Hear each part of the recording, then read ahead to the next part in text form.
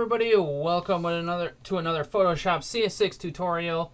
I'm your host, Buddy Blackford, and today we're going to learn how to rasterize type in order to use different kinds of tools and filters and commands on text.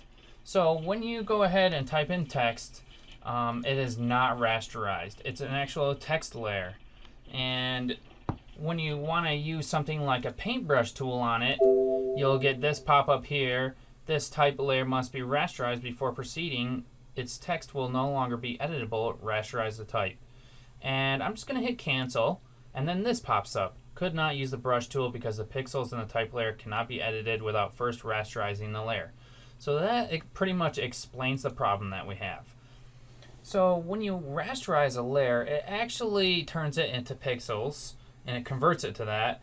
And once you do that, the text within the layer isn't editable anymore.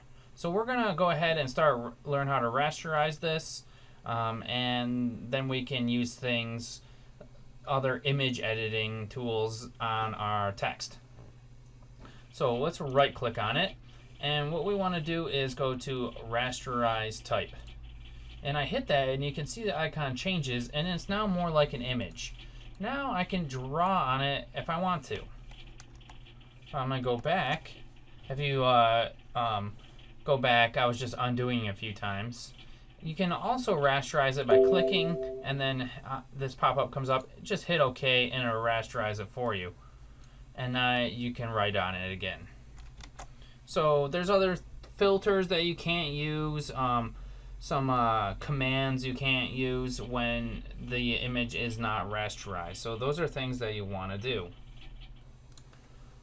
So that's pretty much all that I wanted to show you here. You need to rasterize your type before you are able to apply some of the filters and commands normally reserved for editing images with. So that's all I wanted to show you in this tutorial. Be sure to subscribe for more tutorials and other videos of the sort.